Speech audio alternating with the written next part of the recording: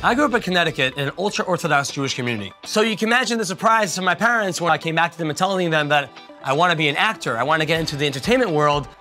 They were a bit surprised. So my parents tried to sway me to focus on the traditional route in which all my friends were doing. So after I turned 13 years old, my parents sent me off to Yeshiva. Yeshiva is a high school, pretty much, a system where one will study to become a rabbi. So there were no secular studies, there wasn't any gym time or the arts, which I would have loved because I loved acting as a kid. In a world of black and white, I felt like I needed some more color. I definitely had a hard time during that period of my life. I fell into a bit of a sadness, into a depression. I felt that I wasn't learning anything, I wasn't growing, I didn't feel like I was in the right place. This was not the way I should be feeling, and I know it was something I never wanted to feel again and didn't want other people to feel as well.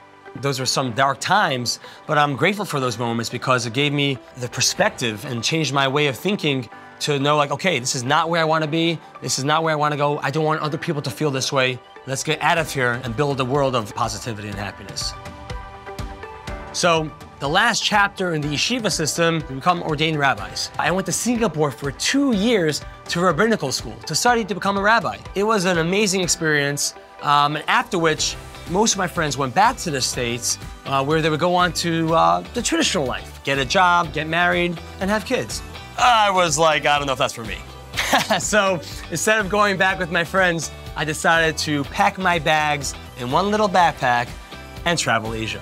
I learned so many things. One of which I realized in conversation, talking about what my plans were when I was going to go back home. I always brought up the idea of going back and making videos and spreading positive messages through videos, through that medium. And then it suddenly dawned on me, realizing like, wait a second, if I'm always talking about this, and why don't I just do this when I go back home? So once I decided that I wanted to make videos and this is what I wanted to do for now, I went full force. I knew when someone watched my video, I wanted them to smile. I wanted them to feel good. So we filmed High Five New York and we posted it on YouTube.